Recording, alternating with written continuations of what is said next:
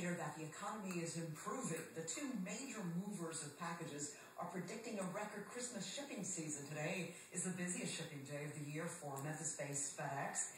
Fox 13 photographer Chris Russell had a chance to ride with a FedEx delivery driver, and a FedEx spokesperson says it's absolutely positively up to them to get those packages delivered on time. It takes months of planning.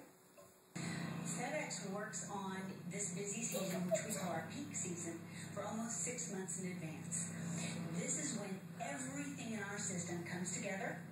All of our team members around the world, almost 290,000 team members, are working today to make this holiday season great for every one of our customers.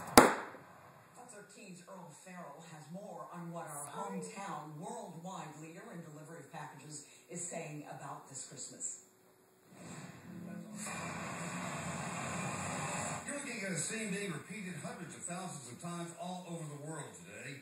FedEx is saying this will be their biggest shipping day ever, and their biggest competitor, UPS, says the Big Brown will also be breaking records this Christmas season. FedEx will ship more than 17 million packages today, a 12% increase over last year and double its daily average. FedEx says if you want your present to get to its destination on time, that's their job. If you want to get it to your loved one intact, well, that's your job.